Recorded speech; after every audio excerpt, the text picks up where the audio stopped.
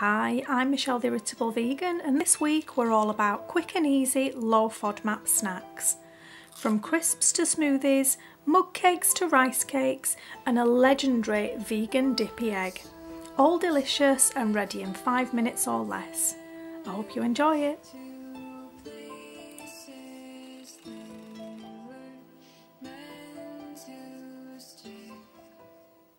Let's begin with blueberry mug cake. Using gluten-free, low FODMAP flour, a 40g safe serving of blueberries and some rice protein powder for added oomph. Into a microwave-safe mug, add 3 tablespoons of almond milk, 1 tablespoon of melted coconut oil, 2 tablespoons of pure maple syrup and 1 tablespoon of lemon juice. Briskly whisk the liquid before adding in 4 tablespoons of self-raising low FODMAP flour and 1 tablespoon of protein powder. Whisk thoroughly to incorporate the flour and form a thick, smooth batter. Add in 2 tablespoons or 30g of fresh blueberries, reserving a few to sprinkle over before serving. Gently fold the berries through the batter. Heat on full power for 1 minute. Continue to heat at 20-second intervals until the cake is set. Mine needed 2 minutes at 800 watts. The batter should be warm, just set and spongy. Some of the berries will pop and release their sticky juice throughout the cake. Pierce the centre of the cake with a skewer to double check the batter is fully set. Top with a few extra berries before digging in, but don't exceed the total safe serving of 40g. This super simple mug cake is a great way to satisfy a sweet tooth and introduce more fruit into your day. Next up, smoked paprika crisps. Use a mandolin on its thinnest setting or a very sharp knife to slice a medium potato as thinly as possible. You're looking for the slices to be translucent when you hold them up to the light. Also leave the skin on so that they hold their shape during cooking. Lay the slices out in a single layer on kitchen paper or a clean folded tea towel. You may need to do this in 2 batches depending on the size of your potato. Pat the slices firmly to help dry them out. They don't need to be completely dry, but you just need the surface moisture removed. Working with half a batch at a time, sprinkle over 1/4 teaspoon of smoked paprika, salt and pepper, and 1/4 teaspoon of oil. These can also be made in the same way without the oil if you prefer. Remove the microwave turntable and cover with a sheet of kitchen or greaseproof paper. Once again, lay the slices out in a single layer until the turntable is full. In my 800-watt microwave, I gave them 3 minutes before turning them over and giving a further 2 minutes. Keep an eye on them and work in 20-second increments until you get a feel for how long they take in your microwave. Experiment with your favourite herbs and spices and let me know the flavours you come up with in the comments below. These strawberry rice cakes couldn't be simpler. Thinly slice 2 to 4 strawberries depending on size. In a microwave safe bowl, melt half a teaspoon of coconut oil for roughly 30 seconds until it becomes liquid.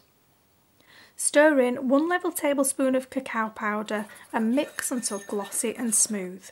For optional sweetness, add 1/4 teaspoon of maple syrup. I prefer to use powdered peanut butter, which I mix up in a separate bowl. Alternatively, you can melt regular peanut butter until it's smooth and easy to spread. 2 regular rice cakes or 28g is a low FODMAP serving. Drizzle each rice cake with 1 tablespoon of runny peanut butter. Top the peanut butter with a generous serving of sliced strawberries, then drizzle the rice cakes with the melted chocolate sauce. As strawberries have no upper limit, serve any leftover sauce with extra fresh berries for dipping.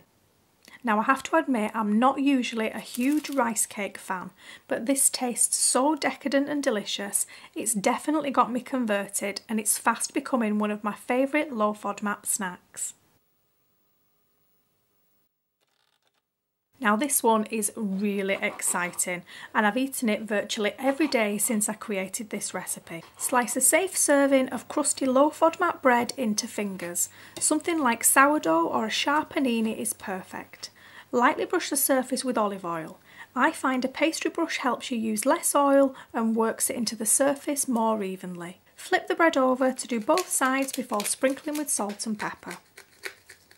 Grill or broil under a hot grill for 2 minutes per side until golden. Meanwhile, into a blender, combine the flesh of half a chopped tomato, seeds removed, with 1/3 cup of almond milk, 2 tablespoons of nutritional yeast, 1 tablespoon of olive oil, 1 teaspoon of corn flour, half a teaspoon of Dijon mustard, 1/8 teaspoon of black salt, and 1/8 teaspoon of turmeric. Blend until the sauce is smooth and golden. Heat the sauce in a small non-stick pan until it thickens and bubbles. Mine only needed about 90 seconds. Stir frequently to avoid it sticking and burning. Pour the sauce into an egg cup or small bowl. This portion serves 1 and gives about 1½ egg cups full. Serve the dippy sauce hot alongside the toasted soldiers. This creamy, sulphurous sauce is not only delicious for dunking, but also when stirred through scrambled tofu or spaghetti carbonara. Now for something light and refreshing. Mint Choc bubble tea. I use caffeine-free rooibos tea, but it's not yet tested by Monash. If you're in the elimination phase, stick to regular black, green, peppermint or chai tea. Steep 1 tea bag with 300 ml of water for 5 to 10 minutes. Remove the tea bag. Combine 1 tablespoon of cacao with a splash of hot water to form a smooth, runny paste. Add the cacao mixture to the tea and stir well. Sprinkle in 1 tablespoon of chia seeds. Add a small handful of mint leaves, but if you've used a peppermint tea bag then you can skip the fresh mint.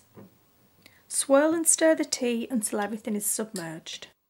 Set the jar aside for at least 30 minutes so the chia can absorb the liquid.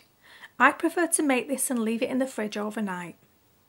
When you're ready to drink, remove the mint leaves from the tea. The chia seeds should have visibly hydrated and doubled in size. If you have a sweet tooth like me, then add 1 tablespoon of maple syrup to taste. Stir well and fill a glass 3/4 full. Add ice and a generous splash of milk. I use almond milk. Give the whole thing another good stir and serve immediately, garnished with fresh mint. Next up is spicy savoury popcorn. 1/3 cup of corn kernels makes a generous low FODMAP portion of popcorn. Heat a heavy bottomed pan over medium-high, add half a teaspoon of oil and swirl to coat the pan. Add the kernels to the warm oil. Try to spread them evenly across the surface of the oil and cover with a well-fitting lid. Shake the pan frequently to stop the corn from sticking. Allow the kernels to pop until the sound of popping reduces to a few seconds between pops.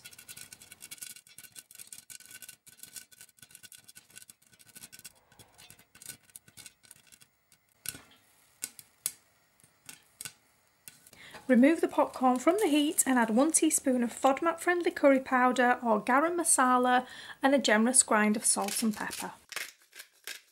Stir the spices thoroughly through the popcorn. I use a basting brush to make sure each piece is fully coated.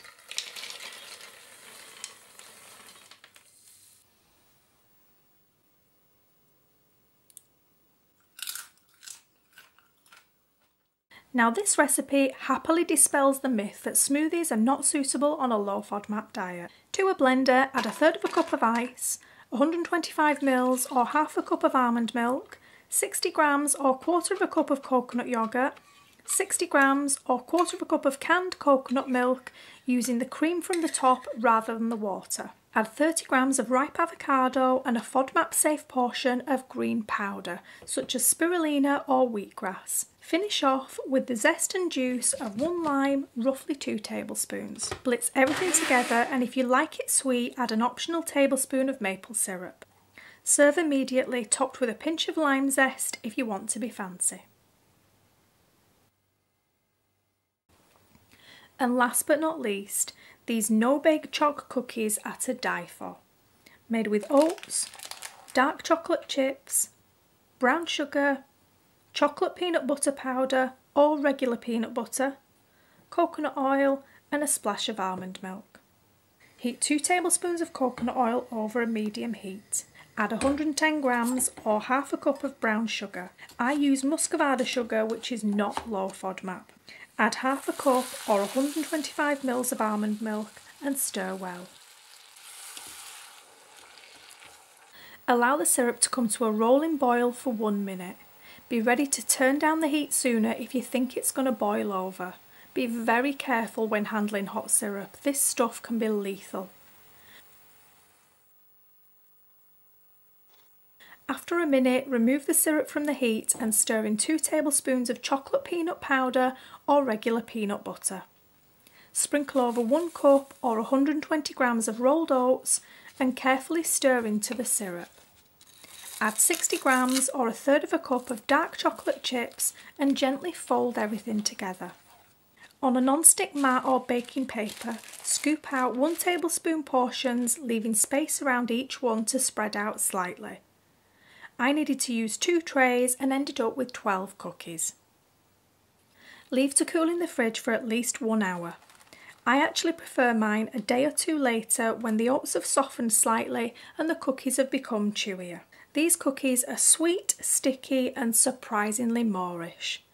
The quantities are safe for 2 cookies per portion, but 1 is usually enough for me. I really hope you've enjoyed these quick and easy low FODMAP snacks. Let me know which you'll try first in the comments below. As always, thanks so much for watching and I'll speak to you soon. Bye!